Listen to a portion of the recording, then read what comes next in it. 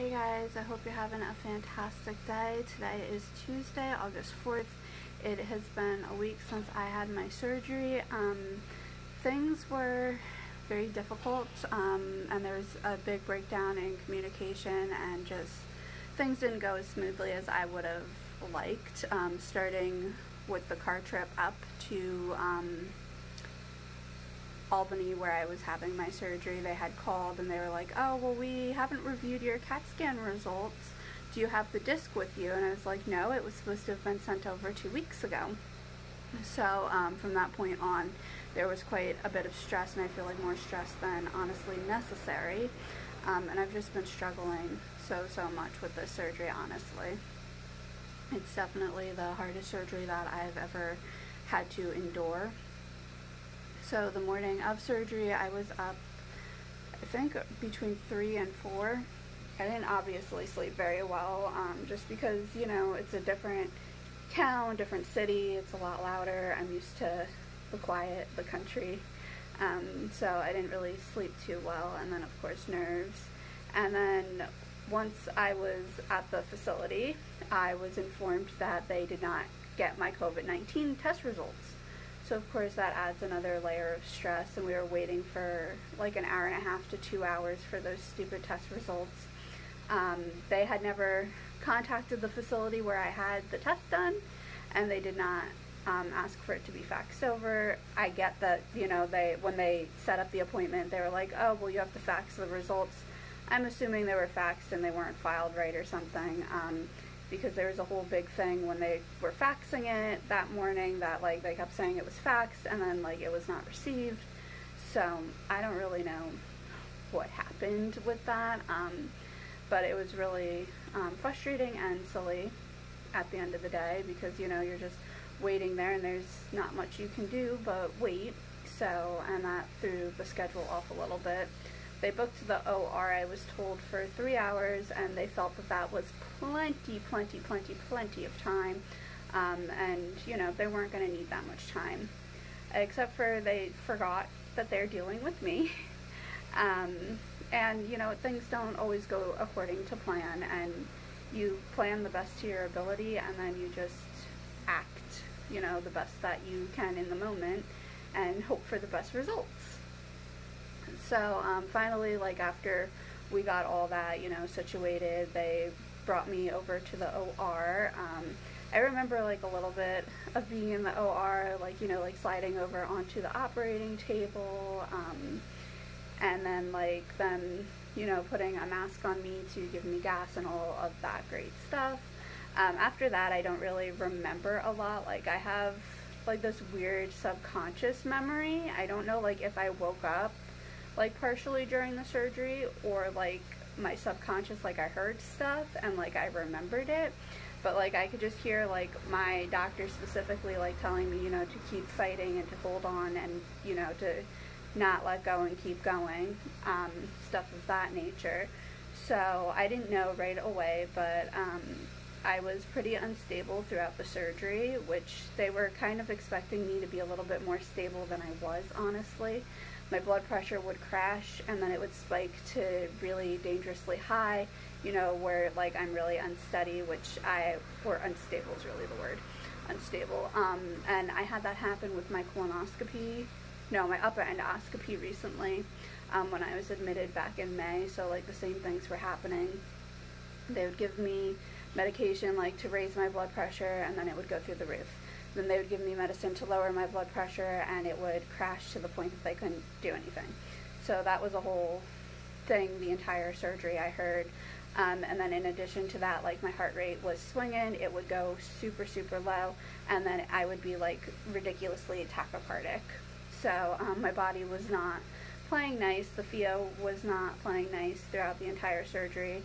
It took a little over 4 hours, I think I was told. I did have adhesions which had to be removed, and it was just a really hard surgery, I'm not gonna lie. My family didn't know really what was going on. They had no idea that I was crashing and all this other stuff until hours later. they actually didn't think that I was going to pull through because no doctor had come to tell them anything, and it had been way over the allotted time that they were given, and they were promised that they were going to be contacted. So, you know, as time kept going on and nobody's hearing anything, nobody knew anything, you know, you assume the worst, unfortunately. And I was very, very blessed, very lucky to be sitting here, honestly, I feel like, because it was really touch and go for a little while, and I could tell that it was really hard on my family. And, you know, that's the hardest thing for me, is feeling like a burden. Even though, you know, your loved ones tell you you're not, you still feel that way. And just to know how much stress that they went through during those 4 hours, and it was a lot. I really was going to pick up the camera right after surgery, honestly, even though I felt like, oh my gosh, I've never felt so much pain, guys, in my life. I feel like when I woke up, I just remember I was screaming and crying, and I was just trying to explain to people how much pain that I was in. I felt like I was like put through like a chopper, like a tree chopper, and like, you know, that I'm just like shredded up pieces basically, and then like hit by a bus is like, I guess, how I would describe it. Even with all that said, like, I was going to, like I said, pick up the camera until I came to the realization that I had a roommate, and there were several things wrong, obviously, with that, unfortunately. I don't have anything against, obviously, other people at all, except for she could have been acutely sick. She was getting over something acute, and that was not making me comfortable. She also was running fevers and stuff of that nature, so stuff like that I'm not supposed to be around, because y'all know I'm severely immunocompromised. My doctor flipped today when he heard that. He was so mad, because we all had discussed me being in a private room, and I feel like if I was in a private room, I probably would have vlogged. It probably would have been an ugly vlog, to be honest with you, but because it was just a lot of tears, a lot of frustration, guys. I've said it before, and I'll say it again. I'm going to just say it so many times, I'm sure. If you don't have to go to a hospital during the COVID-19 pandemic, don't. It's a nightmare. It seriously is. I had one tech, you know, in the beginning that would help me, like, to the bathroom and all that good stuff. And, you know, you need a lot of help moving. My incisions are debatable if it's laparoscope or not. My doctor says this is an open surgery, hands down. The surgeon said laparoscope, so he's going based off of how many incisions and how big they are. I'm a little bit above, like, the typical laparoscopy threshold, so he says it was an open surgery. But regardless, after surgery, you do need a lot of help, whether you want it or not, you need it. And after the one nice tech left, I was trying to sit up to go, you know, this way I could stand up to go to the bathroom. And I was like, oh my gosh, this is, you know, it's embarrassing. I could not, like, prop myself up enough. I didn't realize how rough shape I was in, honestly. So I was like, okay, this is not really making sense, but, like, I can't sit up properly. So I looked at the tech and I was like, I can't do this. I need help. Could you give me a hand? And they looked at me and she goes, no, you can do it. And I just sat there and I just cried, like, because there's nothing else you can do. I get that some of it, I'm assuming, is COVID, because they don't want to get too close, they don't want to touch people, but at the same time, it's really hard, like, after surgery, and you're like, oh shoot, I can't do this, I need, like, physical assistance, and people are just there, and they're like, well, you know, I'll be positive about this, and try to cheer you on, but that's about it. So there's a lot of different little things, which then brings me to the point is we opted for me to come home early. Because I felt like I had more physical assistance at home. I was not getting adequate pain management. So if I'm not getting adequate pain management and I don't feel like I'm getting physical assistance in the hospital when I need it, or assistance in general in the hospital, Um, and there was no other reason for me to stay. Like, even with IV steroids, honestly, I could do that myself. I've done it before. I've injected before. I've, you know, pushed it through before. I know how to do it all. So, yeah, there was definitely, it came to the point that I told my doctors, like, I'm done. I want to go home. I go, because at least if I'm home and I need help, somebody will help me. It's not easy to ask for help constantly, because I feel like I can't do anything, guys. Like, seriously, it's awful. There's been a lot more pain than I anticipated, and I felt like I set myself up for a lot of pain, but it definitely exceeded. So, there will be clips, I'm thinking probably before this clip, but I'm going to show you guys again anyways. These are my wrists, and this actually is healed quite a bit. So that's the one wrist, and this is the other one. Like I said, this is, guys, healed so much. I did not get, like, good shots of the befores at all. So, I woke up with 3 peripheral IVs, my port hooked up, and being told that 2 other, like, ICU IVs were placed in me and already removed. And then I was able to clearly see, like, needle markings for about 4 other IVs. I don't know what happened. I don't know. Like, I know that there was several residents there. I don't know if this was like a resident issue that somebody did not know what they were doing, or if it was truly my veins not cooperating. We were not given, I don't believe, as much information as I should have been given. And you guys know I love to know everything. I love to be in the know. It wasn't until my surgeon was confronted on certain things was she like, oh yeah. And I don't like operating that way. I like the facts up front. Like, even with the adhesions, we were not told, oh, that she had adhesions, they were cleaned out. Nothing like that. It wasn't until my mom was like, you know what, did you see any adhesions? And then she was like, oh yeah, there was quite a few, and this is the spot.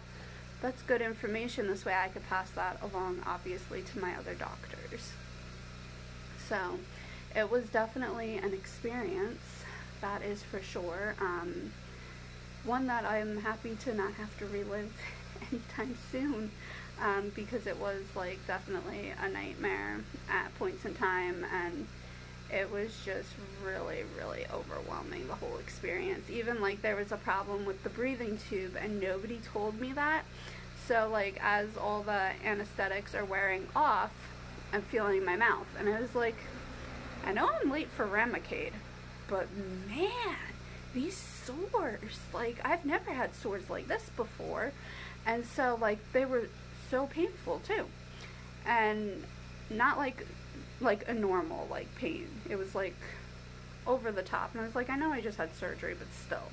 So I finally said something, like, to somebody, and they're like, oh, there was a problem with the breathing tube, they placed it the wrong way, and they ended up, like, cutting up your mouth and stuff. I was like, well, that would have been good information, because I'm, like, trying to eat, because everybody's trying to force me to, and then I'm like, this is not making any sense to me. So it's just a lot of those little things that I think really made it a lot more stressful than it needed to be. I've had, like, the worst lower back pain from this all, and I didn't anticipate that. Obviously, I anticipated the incision pain. I did not anticipate it not reacting very well to pain meds. When I was given pain meds, even in the IV in the hospital, we weren't moving on the pain scale very much. If I was moving, you're like half a number to a number, if that. Most times, though, it was just keeping me where I was. So if I was at a 10, I was just staying at that 10 and maybe getting to drift off to sleep. So it was just a lot. And, like, in the beginning too, like, my nervous system was not turning on properly, so I was not, like, able to go to the bathroom and all that stuff. So that was another adventure.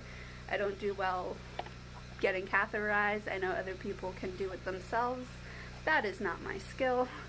That is not something I'm ever, you know, interested in learning at this point because of so many reasons. But, yeah, that was a whole adventure. They needed to give me medication in order to do that, which it is what it is right after surgery. Like, it was just a really big mess.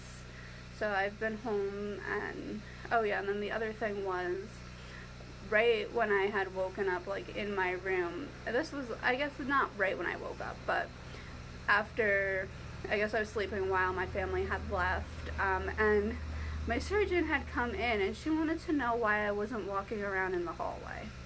And I was like, seriously? I just had surgery, like seriously, give me a little bit of time. I was like, we're lucky I'm making it to the bathroom at this point. Like, I was walking literally to the bathroom. I didn't ask. They were like, we could give you a bedpan or a commode. I was like, no, I'm gonna walk to the bathroom. I know that's what I need to do. But then she was like, you're not doing laps in the hallway. We like for people to be up to 4 laps at this point. I was like, not happening, honey. Just not happening. I wish, but I know that my body recovers slowly. I do have a history of after laparoscopies passing out. Thankfully, I did not pass out this time, but I was very, very careful and very vocal about like feeling like I was going to fall. The other thing is not all the employees were like strict mask wearers, and you know what, you do what you want, but when you work in a medical facility and you're dealing with immune compromised patients, I feel you need to wear that mask. I'm sorry, because you're putting me at a risk because I did not have one on.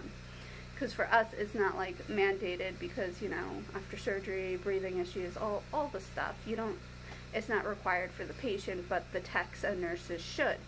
So when people were not wearing them, that was making me uncomfortable too. Towards the end of my stay, I was transferred into a different room by myself, which I feel like I should have been from the beginning.